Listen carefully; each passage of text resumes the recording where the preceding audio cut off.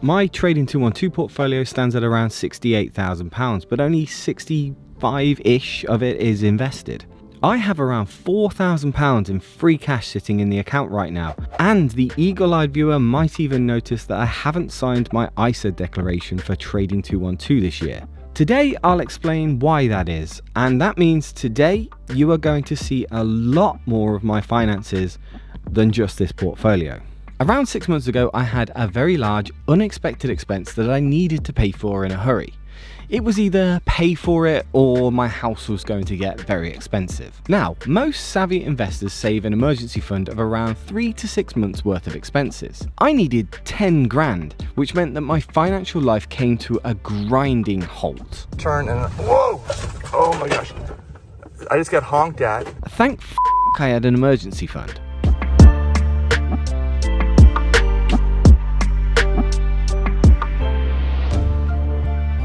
Welcome back everyone, my name's Paul and I started this channel to document my journey attempting to break the shackles of financial restriction. And I fully intend to keep this going right up to the point where I don't need a job anymore. My portfolio is doing pretty well. I'm getting the same bump as most people from this idiocy from the new AI bubble. My stocks are Microsoft, Google, Amazon, ASML and KLA, all benefiting greatly from this craze. On the downside, one of my stocks, Digital Realty Trust, has suffered significantly after a bit of a damning short report. I foresee quite a significant rebound for these next year, but I think that deserves a whole video in itself. The key metrics of my portfolio are always improving. In the month of May, my monthly dividend income remained over £100 for the month. And to top it off, at the end of the month, I finished ahead of my benchmark, the Vanguard All World Index. Happy with that. But this video isn't a monthly portfolio update. This is an explanation as to why I haven't yet deposited in this new financial year, especially when I'm supposed to be depositing around 1,600 a month without fail. In previous videos, I've always said that consistent deposits into that investment ISA is key to it being successful. That rule only applies though if I've got the rest of my life squared away, which I currently don't. Oh geez. Ugh. Uphill. Here we go. Oh man.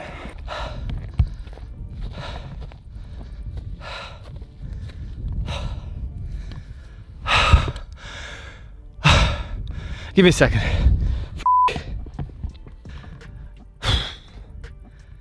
I believe that before I start investing, I need to have 3 basic things in place.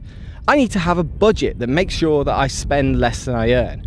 I need to have 0 debt, other than the mortgage of course, and I need to have an emergency fund worth at least 6 months of my core living expenses. That's the one I don't have. I've calculated that my emergency fund should be roughly £7,000. That money needs to be in a quick access account, and ideally it has to have the highest rate of interest that I can find for the most amount of safety. I do not quite have this at the moment, and if I lost my job or I had any other large unexpected expense, I might be forced to sell my stock market positions. That goes against one of the most important rules of long-term investing. Don't interrupt compounding. What do we have here? It's like an old bunker of some sort. The emergency fund should be for emergencies, things that you don't foresee. I don't even think the emergency fund is there for when my very affordable new car breaks down. These things should be already factored into my budget. No, the emergency fund is for things that I don't know are coming, like losing my job or getting sick, or maybe even completely writing off my new affordable car. Since I don't currently have an emergency fund, I've dedicated the last few months to building back a new one.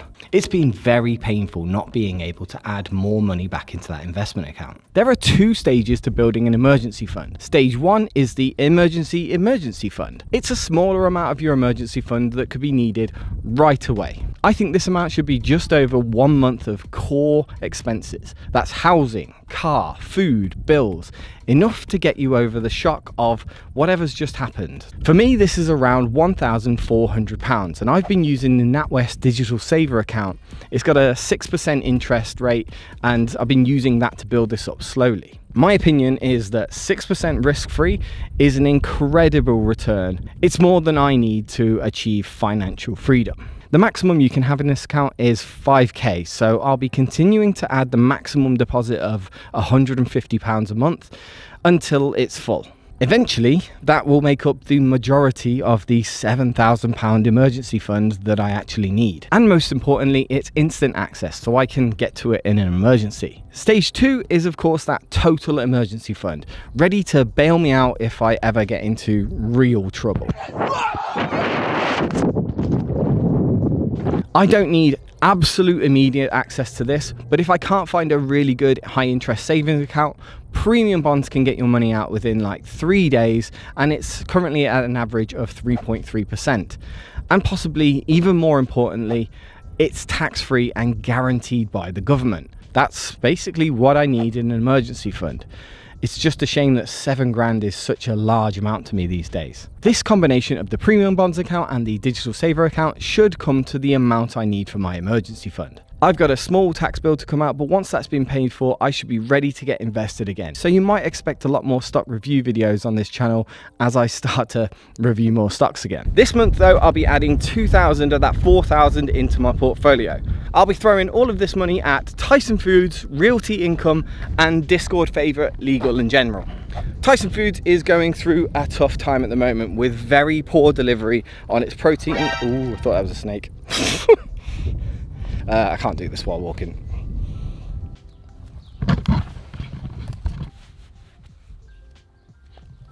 Tyson Foods is going through a tough time at the moment with a very poor delivery on its protein market investments. I believe this is temporary due to poor weather, unfortunate events, and ultimately a restructuring of their management. The price has taken a heavy hit after earnings, I think unjustified, and so do insiders buying up pretty much everything. I personally think this is a short-term problem. Realty Income was dependable as ever, reporting results in line, but its dependability isn't the reason why I'll be buying it today. I believe Realty Income has secret sauce when it comes to the real estate market. It dumped its Orion office section off way before the rest of the market realised, and now it's entering the casino market, buying its first gambling asset. This seems to be all driven by the recent popularity in the Vici Property Trust. I think this is a good move. I think Realty Income is going to become a real competitor in this space. Realty Income has a history of spotting real estate trends way ahead of the rest of the market, and they're diversified enough to absorb any oncoming headwinds. And finally, Discord favourite Legal & General. Legal & General have a long history of operating income and earnings growth, which doesn't seem to be changing anytime soon. Despite this, the market doesn't appear to be rewarding great results. I think the market's missing out on something there. These three businesses all seem to be affected by the exact same thing: rising interest rates and a fear of recession. Investors fear that Tyson may not be able to raise its meat prices if people can't afford to pay for it. Realty Income will find it harder to grow if loans become too expensive and investors don't want to invest. And Legal & General is heavily exposed to the housing market and the material costs that come with that. And believe it or not, it's all backed by credit cards and loans.